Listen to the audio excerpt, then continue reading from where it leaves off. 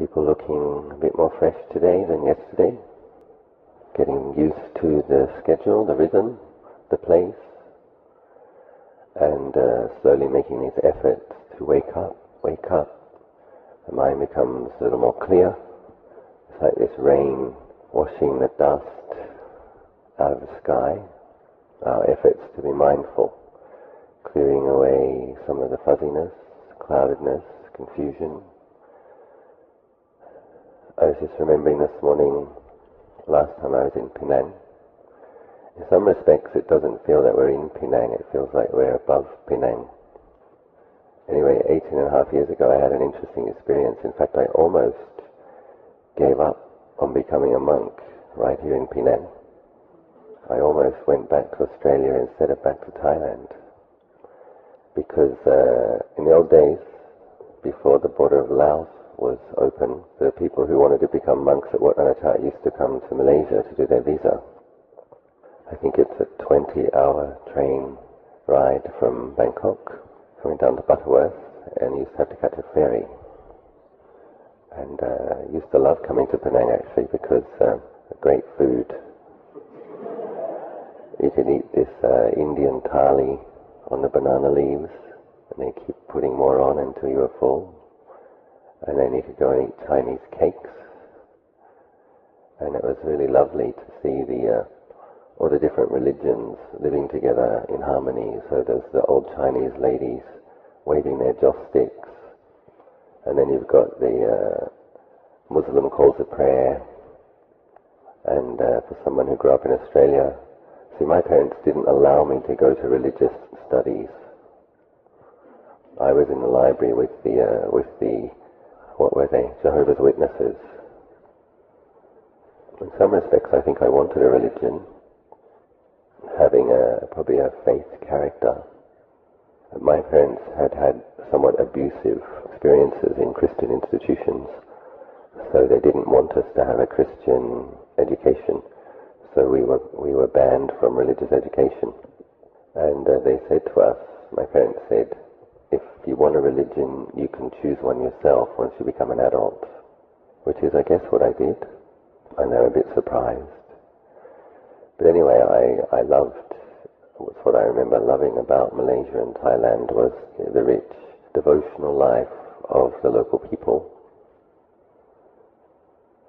So what happened was, Wat Nanachat is quite complicated for Westerners to become monks in Thailand. There's this ritual that you have to go through to get your non-immigrant visa turned into a religious visa.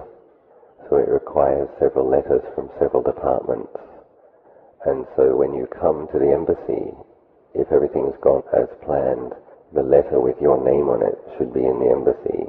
And then they give you your 3-month non-immigrant visa that can be extended once you get back to Thailand. So what happened was, basically run out of money as well.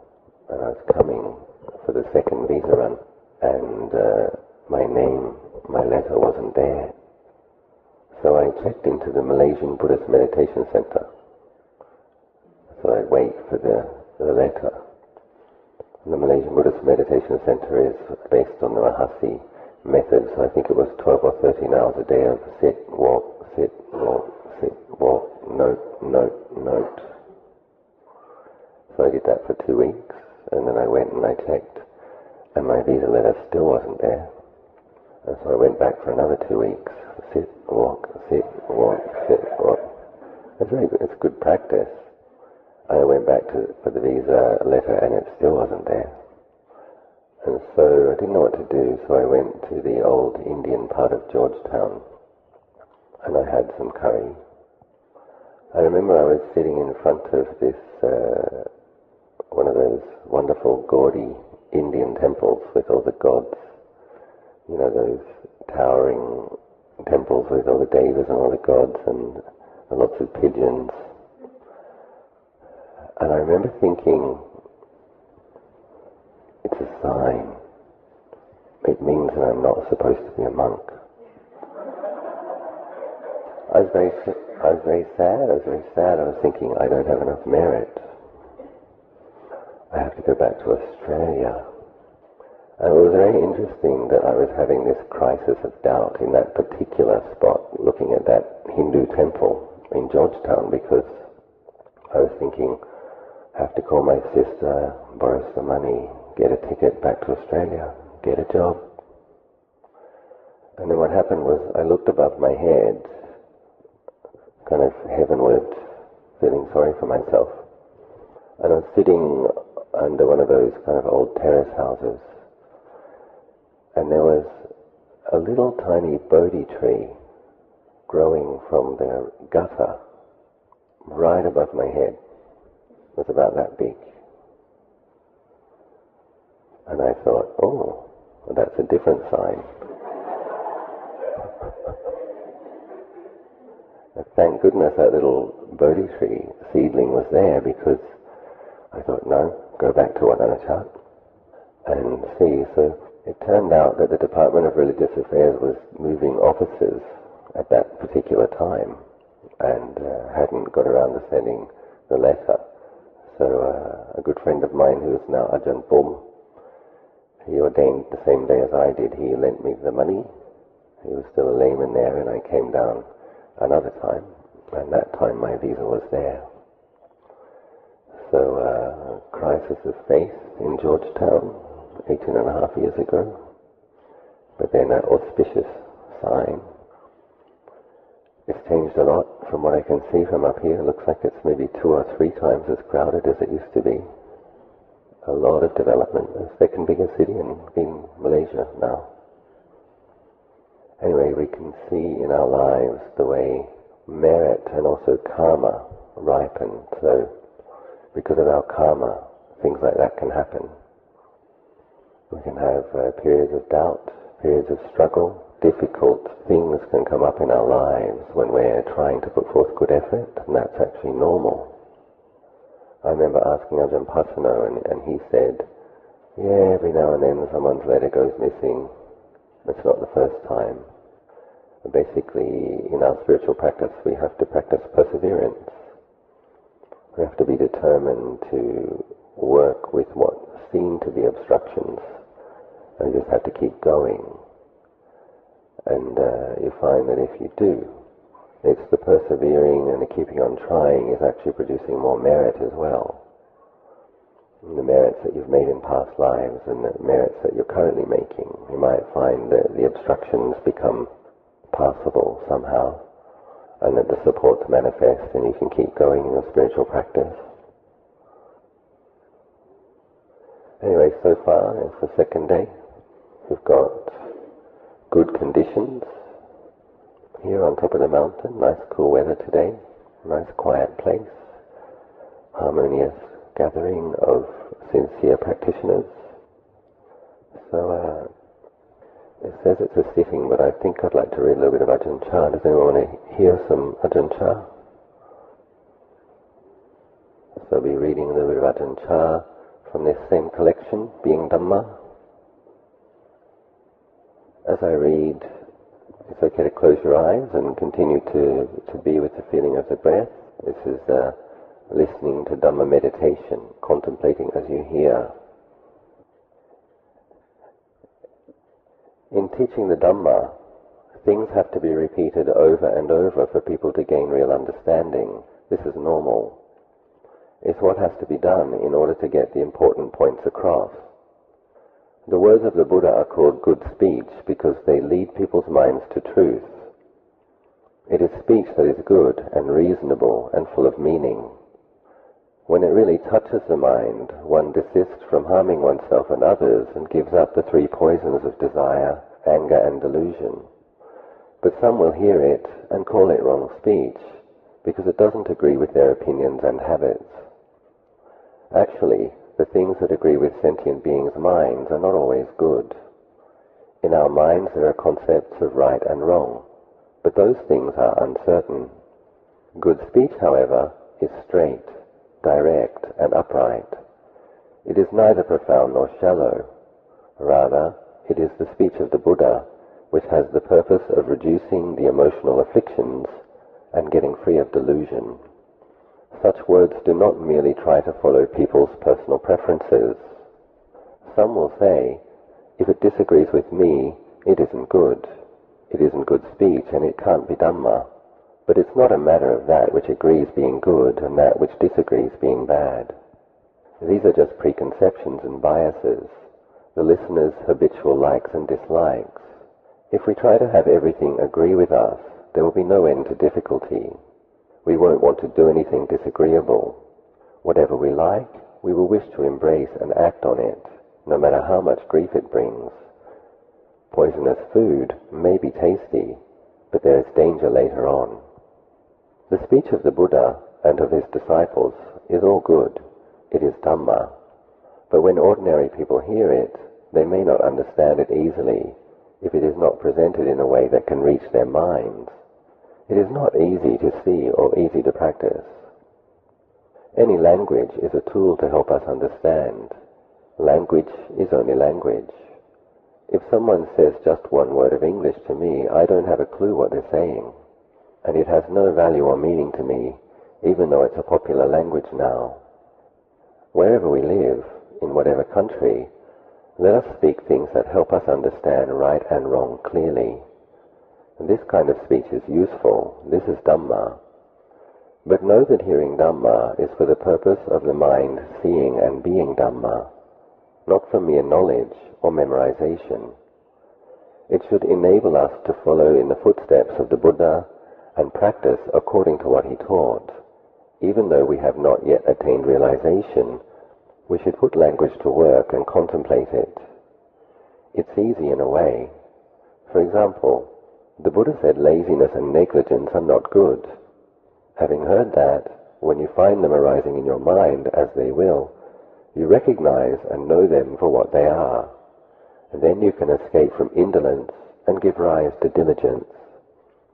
When laziness arises, it is nowhere but in the mind. When it comes, let it be a cause for practicing Dhamma, which means going against, reducing, and transforming this laziness.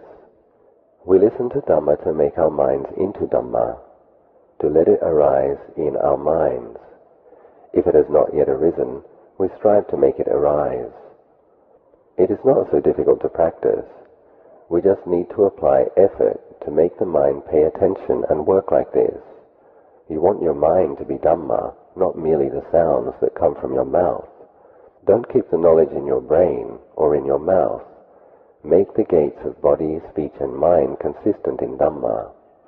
Listening to Dhamma is for the purpose of knowing how to practice Dhamma, so if we say, practice to make it Dhamma, then what exactly is Dhamma? Everything in this world. Something that is not Dhamma does not exist. Forms that we can see with the eye are nothing but Dhamma. Beings in the world are all Dhamma. One meaning of Dhamma is nature, which arises just as it is, and which nobody can fashion or alter. The nature of phenomena is Dhamma, and this refers to objects, the world of forms. The Buddha said to see Dhamma and enter Dhamma, that is, to see all things as they really are. Living beings and material objects, as well as the inner phenomena of feeling and thinking, all this is Dhamma. There are these two categories, objects that can be seen by the eye or known by the other senses, and mind, which cannot be seen in that way. It is nothing far away from us, just mind and body. But this Dhamma, this nature, arises independent of our wishes, from causes and conditions. In the middle it changes, and in the end it breaks up and disappears.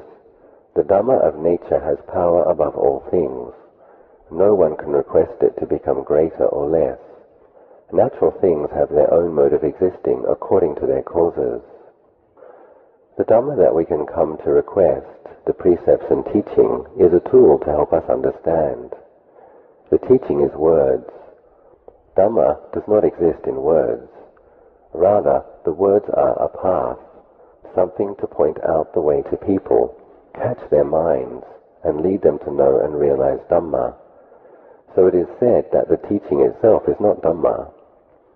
We hear with the ear and speak with the tongue, but that is not of ultimate value. These words and concepts are not Dhamma itself. If they were actually Dhamma, they would have an independent existence of their own above all things. So coming to understand Dhamma is just a matter of working to develop the wisdom to see things according to truth, rather than destroying or changing anything. Take the body as an illustration. It is born of causes and conditions. When it is born, it has a certain power, a law, to exist in a certain way, and doesn't listen to anyone. We were born, we were little, and we grew to adulthood and got older. Our bodies changing according to their nature. They grow and age, no matter what anyone says, thinks, or wants. It doesn't do any good to cry and moan, to ask it to stop for even a day. In the beginning, it is born according to causes. It develops by conditions, and in the end, it will break up, not depending on anyone's wishes or orders. This is the nature of life, existing by this unchanging law.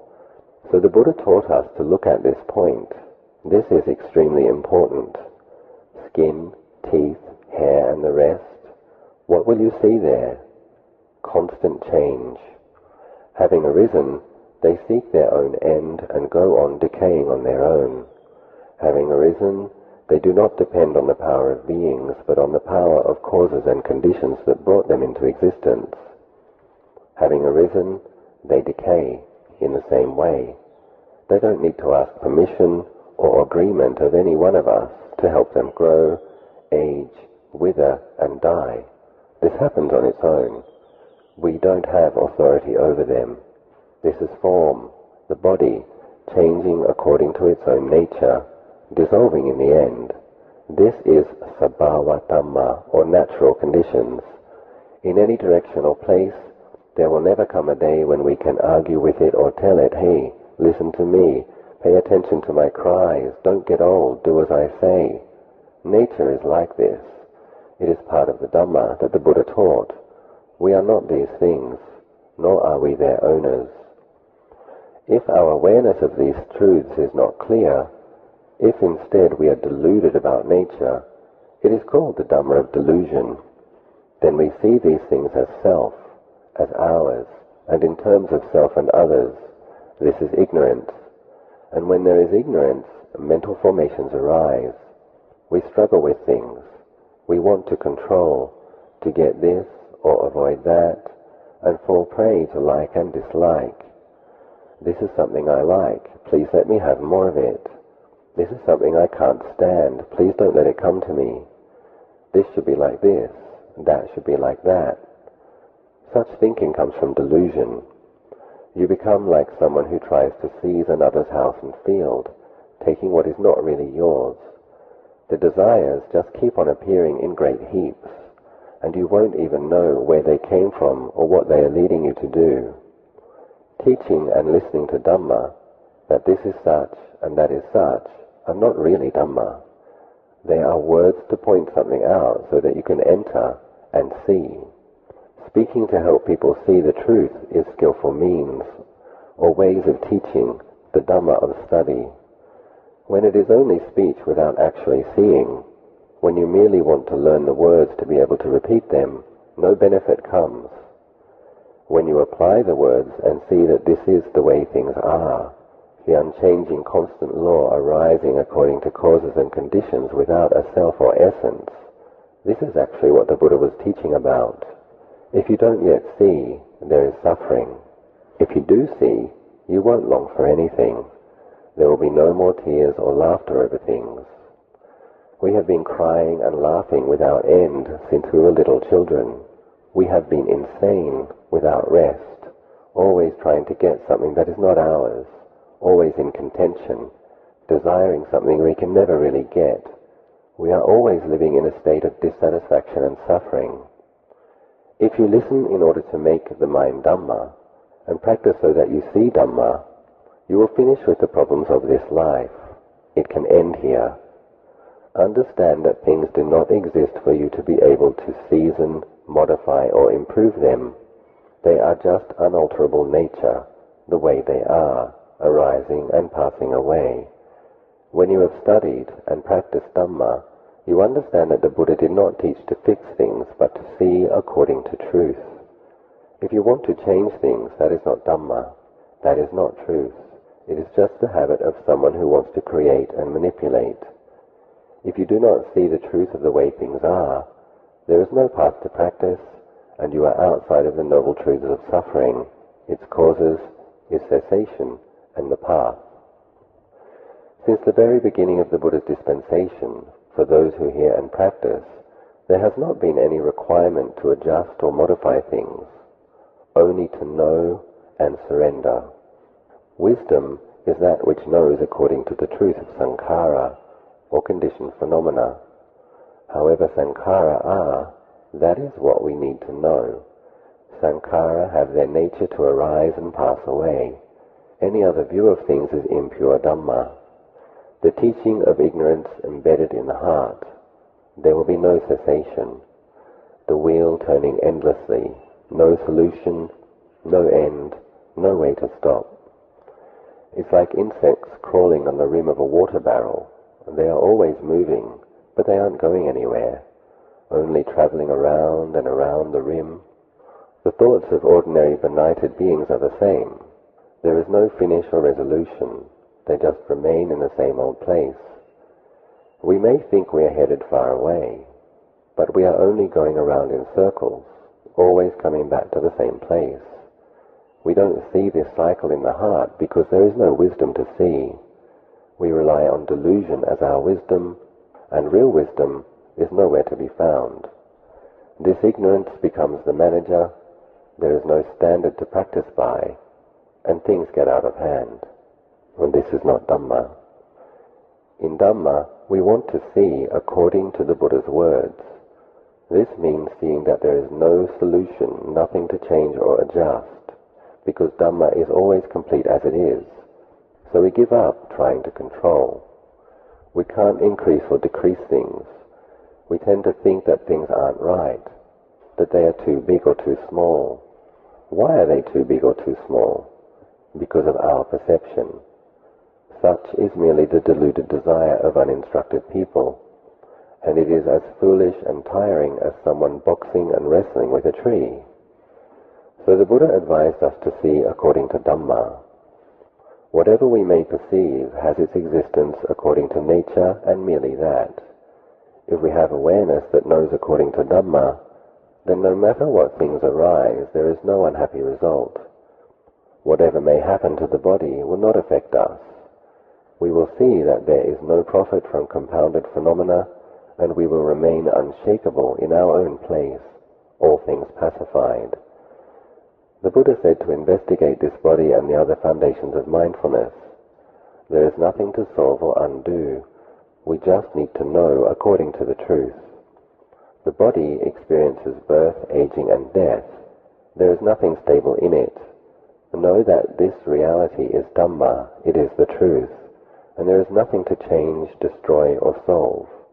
When you get to this point, there is nothing more to say. There is no more burden to carry.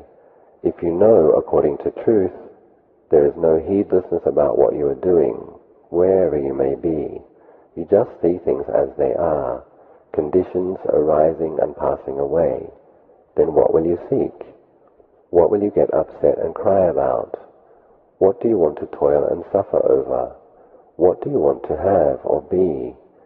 When will you say things are big or small, long or short? In the end, what will you say about nature? There is this cycle of existence, and that is all. When you see this profound truth, you will be at peace, free, without sorrow, in conflict with no one. Seeing natural conditions arising and changing is called studying Dhamma. Having learned about this, you should then train in it. The person who still has cravings does not see. If you have anger and get upset with people, it is because you haven't penetrated the Dhamma. You are still fooled by things and have no freedom. Learning counteracts this. Then there will be an end of problems. There are problems only because there is the belief that there is me and mine. When you believe things this way, when thoughts of me and mine arise, countless problems will come to you endlessly. Selfishness and all kinds of troubles appear. When a traveller arrives at a hotel, he negotiates a price for a room and informs the staff of how long he will be staying. But as he gets comfortable there, he may begin to feel like the hotel is his home, and after a while he forgets about moving on. When the management tells him that he must give up the room, he refuses to leave. This is where I live. Why should I leave? There is some misunderstanding, and it leads to strife. When we start to identify with our bodies and minds and think of this life as ours, then we are similar to the traveller who doesn't want to leave the hotel. We have a wrong idea about this temporary stopping place, and we find ourselves always in struggle and conflict. Children of the same parents end up fighting. People in the same village cannot get along. Citizens of the same country are at odds with each other, all because of this attachment to what they think is a self and things belonging to the self. So the Buddha said to come back and look at the body. That is one Dhamma to study. There is nothing we should undo or change. We say one who sees sankhara and is purged of attachment has happiness. Mind is sankhara. Body is sankhara. Sankhara are not us or ours. Thus, those who see sankhara are at peace. They see the mind and body not as self, but only as sankhara. So I think I'll read the remainder of that talk this afternoon. It's always wonderful to read Ajahn Chah, set the tone for contemplating the body as a body, thoughts as thoughts, without grasping, without attachment, being willing to see these things as they are, nature, not a self, not mine, not I, putting down trying to control and attaching, and then training in the awareness that can see these things as they are. So for the rest of the session, coming back to our breath meditation, aware of it as it is, coming in, staying for some time, passing away, one in-breath, some space, one out-breath, some space, and using the meditation to help us clarify that sati, that mindfulness which sees the truth as it is without trying to control it, kind of letting go, relaxing into the awareness that sees things as they are.